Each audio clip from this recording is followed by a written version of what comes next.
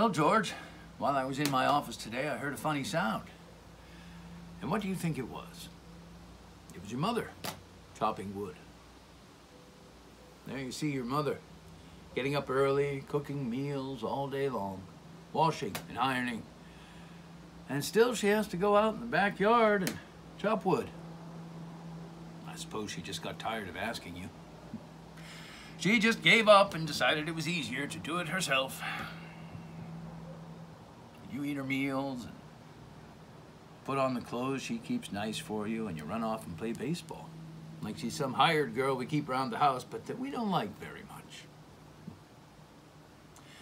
Well, I knew all I had to do was call your attention to it. Here's a handkerchief, son.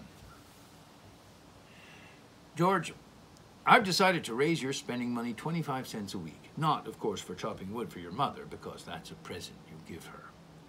But because you're getting older, and I imagine there are lots of things you must find to do.